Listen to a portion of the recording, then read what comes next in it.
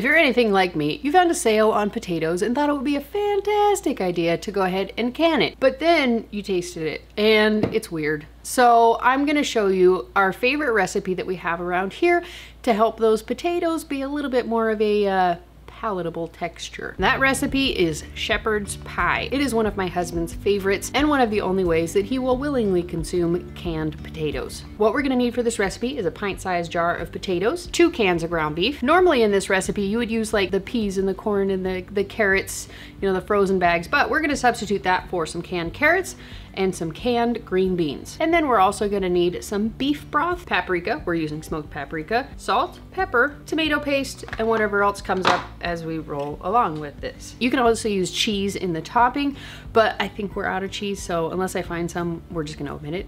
Maybe add some butter. You're gonna have to excuse the odd cooking angles. We are in the middle of kombucha fest, and my whole house is covered in kombucha. So I got limited space here.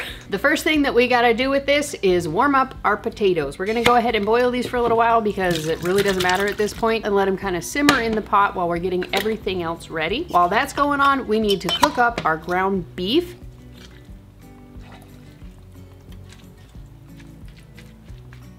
The texture of canned ground beef is also a little bit wonky, for lack of a better word. It's kind of soft. If you cook this in the pan and kind of crisp it up, you saute it in the pan, it kind of helps a little bit with the texture. Once we're done with that, we're gonna go ahead and add the flour into it so that we can get a nice thickening going on. If you're avoiding gluten, go ahead and substitute some other form of thickener that is gluten-free. I can't think of any off the top of my head because I'm just rolling off the cuff, but if you're gluten-free, you know what I'm talking about. Then once that has thickened a bit, go ahead and add in the canned veggies, drained of course. We don't want to add these too soon because they are canned, and as such they are going to be a little bit on the mushy side, and we want to preserve the texture as much as possible. Then you're also going to want to add in the tomato paste. Let that cook for about a minute until it starts to smell kind of roasted. Then pour in the red wine, or as we are substituting, beef broth. If it's a little bit too thick, add in a little bit of extra beef broth at this stage and then transfer it to your baking dish. Then we're gonna drain the potatoes that we've had simmering for a little while and smash them all up until they look like mashed potatoes. Add some butter, add some cheese, add whatever you like to add to your mashed potatoes, and put them on top of your meat mixture. Actually, that is not enough potatoes, so we're gonna do a second one. Make sure we get good coverage. That's more like it. And we're gonna wanna bake this at 400 degrees Fahrenheit for about 20 minutes, or until the top starts to look a nice golden brown. Remember, everything that we put in this casserole dish is already nice and hot, so it's not gonna take as long as it would otherwise. And when the time is up, it's time for a taste test. Looks like we're all baked. I went ahead, I just omitted the flour altogether to make sure that I could have some. I can't eat the potatoes, so we're gonna roll that back just to get enough of a taste.